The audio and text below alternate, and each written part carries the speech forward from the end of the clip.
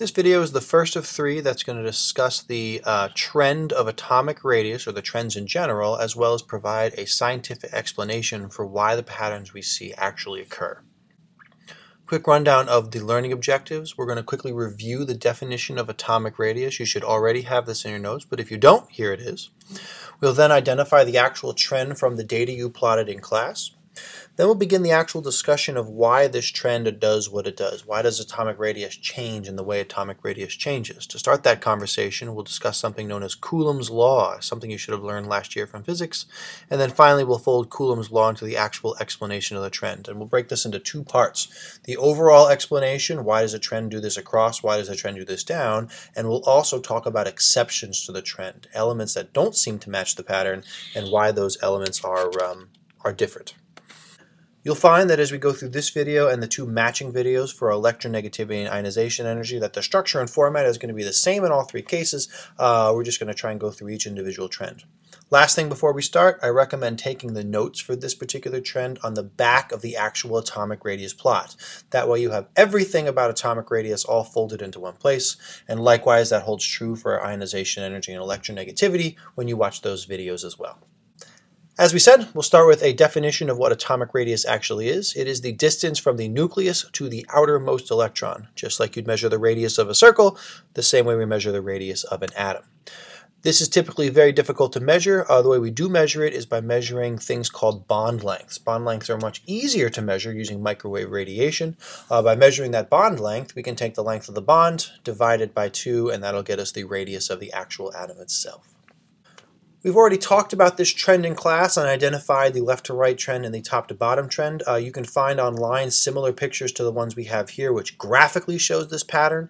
As we've already mentioned, atomic radius generally gets smaller as we move across the periodic table, and atomic radius gets larger as we move down. And you can clearly see moving through these rows here, as we go across, our atoms are getting progressively smaller, and as we go down, our atoms are getting progressively bigger. If this kind of graphical representation is helpful for you, I encourage you to download an image similar to this. If you search atomic radius trend online, you'll get many graphs that are very, very similar to this one. Let's get into the actual trend itself then. Here is the graph that you should have made in class. If your graph does not look like this, you should come and talk to me about getting that fixed. You definitely need an accurately made graph. When you're looking at graphs like this, there's two main steps to analyzing this. First, we want to compare or identify key points on the graph. Those are generally high points and low points. And then secondly, we want to take some time and match those key points up to the periodic table itself. Well, looking at those high points and low points, we've got these guys right here as our local maximums. And then we've got these guys right here as our local minimums. And also, now that you've underlined all these, we can also recognize this as a local maximum as well. Take some time after that to actually label these. If you match this up to your periodic table, this is the element hydrogen, this is the element lithium, this is the element sodium, and this is the element potassium. And down here we've got helium, neon, argon, and krypton. So we've identified these elements. Looking at the periodic table, we find all of these elements, hydrogen, lithium, sodium, potassium, are all alkali metals. They're on the far left of the periodic table. And we can recognize that all these elements are noble gases. They're on the far right. And this is the beginnings of our pattern. All of these elements are on the left, all of these elements are on the right, and we can clearly start looking at connecting the dots. If I go from lithium to neon, which is left to right on the periodic table, we can see a general downward slope, meaning our atomic radius gets smaller. Start a new row with sodium, we do that downward slope again, and again we see atomic radius get smaller, and then again the pattern repeats itself from potassium to krypton. Potassium's on the left, krypton's on the right. As we go left to right, our atomic radius gets smaller. So we're able to generalize what we see on the graph and come up with a very simple statement about what happens to atomic radius. We can do the same exact thing going down the periodic table by selecting elements that are all in a column. For example, hydrogen, lithium, sodium, and potassium are all, again, alkali earth metals. If I made a second graph that connected the dots between these individual elements, we would see that this graph generally slopes upwards, meaning as we go from hydrogen on the top to potassium on the bottom, our atomic radius gets larger. You can pick any group of elements, any column of elements here, and you'll find that the pattern's the same. The only thing that's different is as you go further across the periodic table, the intensity of that slope, the intensity of that change gets less and less. To summarize this data, I recommend drawing a picture such as this one on a separate sheet of paper. What it is just a blank periodic table with an arrow pointing right and an arrow pointing down. On this sheet, what we can do is summarize our information and say that as we go across the periodic table from left to right, our atomic radius decreases. And as we go down the periodic table from top to bottom, our atomic radius increases. As we add in more information from the other trends, we'll add those in as well, and by the time we're done, we'll have one picture that has a summary of all the trend info in front of us, and this will be useful for us down the road. All right, that's it for the actual trend itself. Now it's time to come up with an explanation as to why this happens. In particular, you'll remember from the previous slide, atomic radius gets smaller as we go across the periodic table, despite the fact that as we go across the periodic table, our atom has more stuff in it, more protons, more neutrons, and more electrons. This seems very counterintuitive and requires some sort of explanation. The beginnings of that explanation are something you should have learned from last year, known as Coulombs Law. And if you recall, Coulombs Law is an equation that calculates the force exerted between two charged particles, and it looks a little something like this. This value F here is going to be our force. K is a constant. Q1 and Q2 are the charges of the individual particles. In this case, Q1 is going to represent our nucleus. So the charge of our nucleus, and Q2 is going to represent the charge of the electron. That's the furthest out, the one that defines the actual radius. And then that's all divided by the distance squared. This is basically a value that's associated very closely with our atomic radius. So the question then is how can we use this idea of Coulomb's law to figure this out? And basically what we're calculating here is the force pulling electrons into our nucleus. So the stronger this force is, the more electrons get pulled to the nucleus, and the more they get pulled to the nucleus, the smaller and smaller our atoms are going to become. So let's put Coulomb's law to work. Across a row on the periodic table, as we add electrons in the same ring of the Bohr model, and the Bohr model in this case is sufficient to explain this particular trend. We'll move on to the Schrödinger model later on when we need more detail. But anyway, as we add electrons into the same ring of the Bohr model, what's happening is we're getting an increased amount of charge from more protons and more electrons, and that means an increased attractive force between the nucleus and the rings themselves. So for example, down here, we could take some time and we can draw a couple quick atoms here. For example, we could start with a lithium atom, which has 2 electrons in the first ring and 1 electron in the second ring. And when we go from lithium over to our next atom, which in this case will be beryllium, we'll draw our 2 rings again. And again, we'll see our 2 electrons here, and now we're going to place 2 electrons in the second ring. Beryllium's the next element over. And then we can move over one more time to the element boron, and we'll draw another 2 rings here. And we'll get 2 electrons in the first ring, and then 1, 2, 3. And you can imagine we could continue this process all the way across this particular row. What's important to notice in this situation is that every time we move across, there are more protons in the nucleus. There's 3 here. We've got 1, 2, 3, 4 here, and we've got 1, 2, 3, 4, 5 here, which means this value of Q for the nucleus is going to be bigger, and we also have more electrons present, which means the charge of the total electrons is going to yield to the other Q being larger as well. And if you think back to the equation, force is equal to K times Q1, Q2, all over D squared. If you think of this equation as these values get larger, the force attracted between them gets larger, and as a result, the rings of these individual elements start to constrict. They start to get closer and closer to the nucleus so that each atom, as long as we're adding electrons into the same ring, gets smaller and smaller and smaller due to the increased force, due to the increased charge of the nucleus, and the increased charge of the electrons. So that's the last sentence we have written here on the bottom here, is the fact that the rings constrict and get closer to the nucleus because of that stronger attractive force, and as a result we end up with a smaller atomic radius.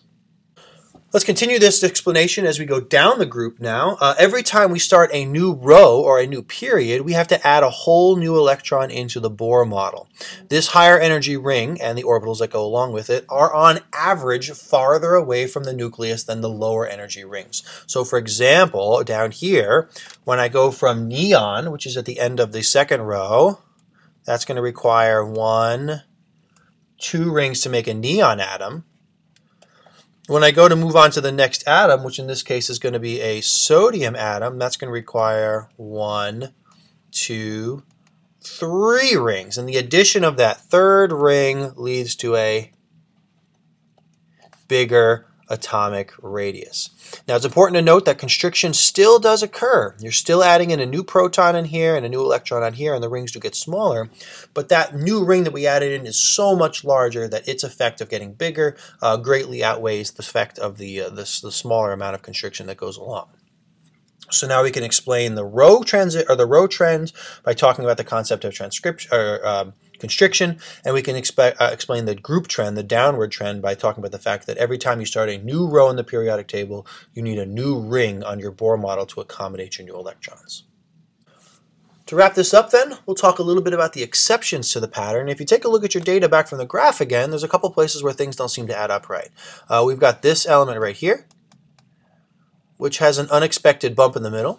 We have this element right here, which has an unexpected bump in the middle. And if you take some time to identify these on the periodic table, we find out that this is the element aluminum, element number 13, and this right here is the element gallium, which is element number 31. If you look really closely, once you've identified aluminum and gallium, you can also see that there's actually a very, very, very slight bump here, although I wouldn't really call it an exception. And this slight bump here corresponds to the element aluminum. The reason I take time, that corresponds to the element boron.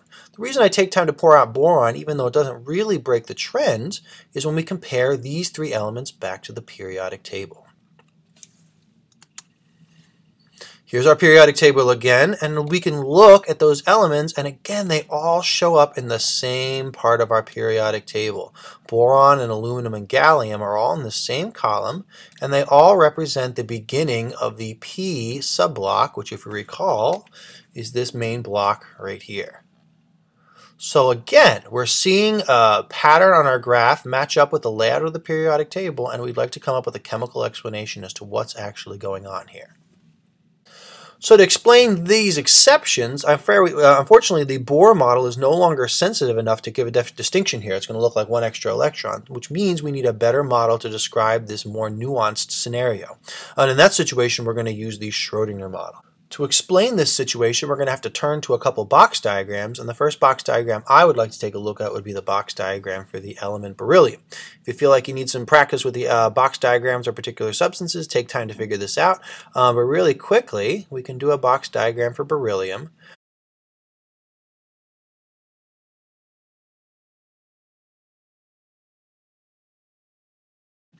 Because beryllium, magnesium, and calcium are all in the same group, they all under the same orbital type, 2s, 3s, and 4s.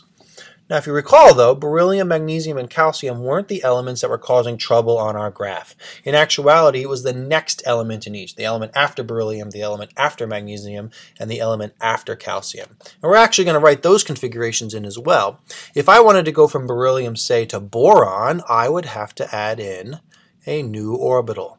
In this case, that would be a 2p orbital, and I would have one electron in it. And that would make this configuration not beryllium anymore, but boron. Likewise over here, if we go into this orbital here to go from magnesium over to aluminum, I again would have to add in a new p orbital. And this is going to give us the element aluminum. And this is going to be a 3p orbital, and again, it's going to have one electron in it. And then finally, in calcium's case, if I add in that one more electron, again, not too surprisingly, it's going to go into a p orbital. This will give us then the element gallium.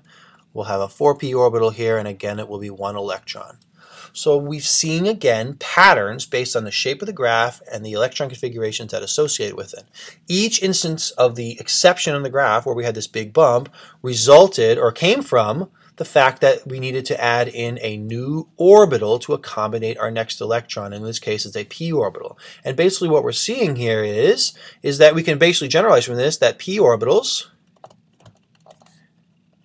are relatively large compared to other orbitals, and as a result of being relatively large, the addition of a p orbital makes for sudden jumps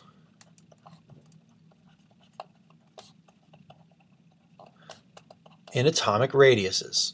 So every time on your periodic table a new p orbital has to get added in, all of a sudden we get this sudden bump in size. We don't necessarily see this with s orbitals, we don't necessarily see this with d or f orbitals, it's just a unique characteristic of p orbitals. My point, though, is that we can explain this characteristic, we can explain this aberration in our data, these unexpected bumps, by again looking back to the electron configurations. The Bohr model wasn't enough to explain this, but when we brought the Schrodinger model in, again, a pattern showed itself and we could develop an explanation based on the pattern we actually saw. So that's pretty much it in terms of the atomic radius model. Out of all three of these, this is one of the most important to learn because the other two trends will be based on this. But based on what we talked about today, you guys should be able to define what atomic radius is, and hopefully that's something we've tackled already in previous videos. You should be able to compare atoms to decide which ones are larger and which ones are smaller based on location of the periodic table. This is the actual use of the trend itself. This atom's bigger because it's more to the left, this atom's smaller because it's more to the right. This is something we'll definitely spend a lot of class time working on. So if you're not 100% on that yet, that's not the end of the world. You should definitely, though, be able to explain, not tell what the trend is, but explain why the trend exists as we go across the periodic table left to right and as we go down the periodic table from top to bottom. You should be able to provide the science behind what those. And that science pretty much hinges around Coulombs Law. I will always provide you with the equation for Coulombs Law, but you need to know how to use it to make the explanations you're making. Last but not least, you should explain why certain elements do not follow the pattern, the exceptions we talked about, and you should be able to use box diagrams or Bohr models to explain why those exceptions exist.